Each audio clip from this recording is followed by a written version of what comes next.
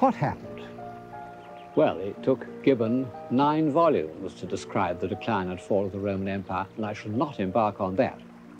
But thinking about this almost incredible episode does tell one something about the nature of civilization. It shows that however complex and solid it seems, it is actually quite fragile. It can be destroyed. What are its enemies? First of all, fear.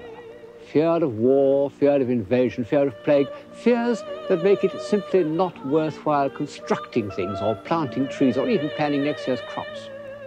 And fear of the supernatural, which means that you daren't question anything or change anything. The late antique world was full of meaningless rituals, mystery religions that destroyed self-confidence. And then boredom, a feeling of hopelessness, which can overtake people with a high degree of material prosperity.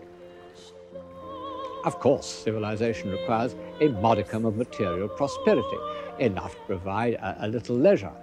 But far more, it requires confidence. Confidence in the society in which one lives, belief in its philosophy, belief in its laws, confidence in one's own mental powers. The way the stones of that bridge are laid is not only a triumph of technical skill, but it shows a vigorous belief in discipline and law. Energy, vitality.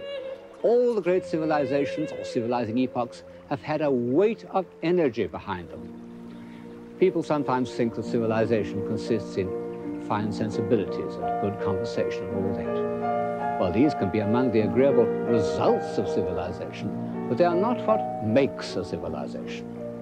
And a society can have these amenities and yet be dead and rigid. So, if one asks why the civilization of Greece and Rome collapsed, the real answer is that it was exhausted.